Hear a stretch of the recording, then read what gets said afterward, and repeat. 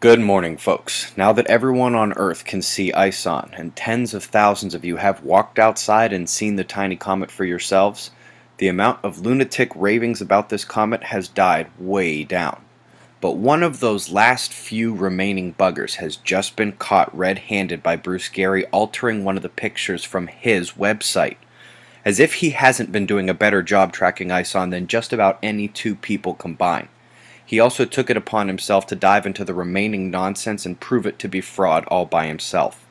Those new UFO images with ISON are fake, and they've faked Bruce Gary's images to do it. By the way, Bruce has also noticed another fade event at the comet, tracking exactly yesterday's ISON chat for website members. We'll kick it to the weather real fast, where localized showers at the South Island are all that spare a beautiful Sunday night here.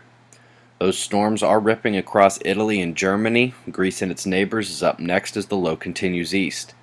Danger in the West Pacific as one typhoon pops up right after another. China taking the first, you'll remember, but we expect near super typhoon strengthening before the second takes a swipe at Japan. Karen in the Gulf is weakening still and taking the hardest right she can make. The storm thankfully never developed into the full nightmare it could have been, but we still have some flooding issues where she'll make landfall. Now to correct a mistake. In another one of the members-only chats last night on the website, I said it was a shame that this winter storm came too early to hit the Weather Channel's storm name time frame. I couldn't have been more wrong. The back edge of this current low has been named Atlas. In addition to my professors getting mad at me for using high and low pressure surface drive to oversimplify the weather, they used to fight me tooth and nail against the notion that these leading and trailing edge storms were one in the same. You'll remember from yesterday how warm air ripping so strong up the east can produce tornadoes, but that cell is so strong that it is also yanking down from the north so hard on the west edge that it's nearly setting snow records in Wyoming in October. The official weather folks do not count those as one storm, but two, yet their genesis is in the same pressure system as they knuckle across the states. Those who have been here and are comfortable with that movement of the lows might righteously be surprised that the experts see that leading heat and trailing snow as two different events. Now, if any of that seems confusing, please just go back and watch yesterday's news again. I'm on deck to take these storms in Ohio today. Sunspots. The turning group is nearly Earth-facing now. Dopplergram reveals the north to be a total pretender.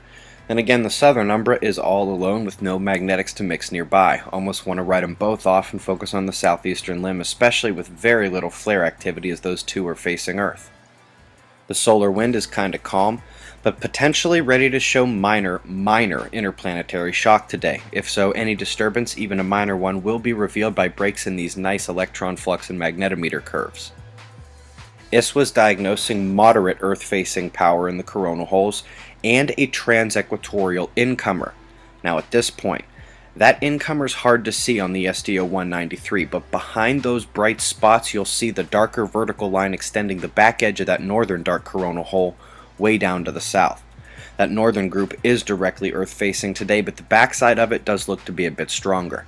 Now while there were no massive quakes, some interesting seismic events of note over the last 24 hours. First, we keep getting these kind of readings in the North Pacific that no agency finds credible, but they can't seem to get the alleged errors to stop popping up like this one here.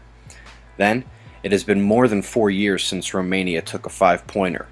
9 years since they took one bigger than this. This is a very, very rare quake. We also had a volcano erupt in West Java. Shots of our star to close. Eyes open. No fear, it's 6:25 a.m. Eastern Time, and that's the news. Be safe, everyone.